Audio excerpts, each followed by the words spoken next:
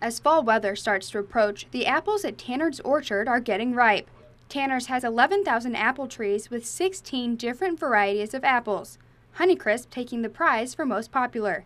The apple trees grow depending on the weather, and with the cooler temps this year, the crop hasn't been as big.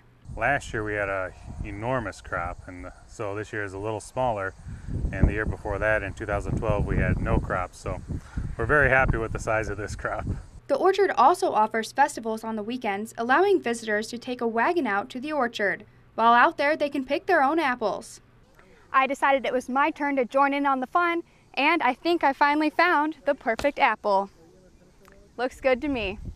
One visitor said picking your own apples is the best part. I like to come out here and be involved with my family, picking out different apples and getting everybody involved. About 90 to 95% of the apples get picked and sold.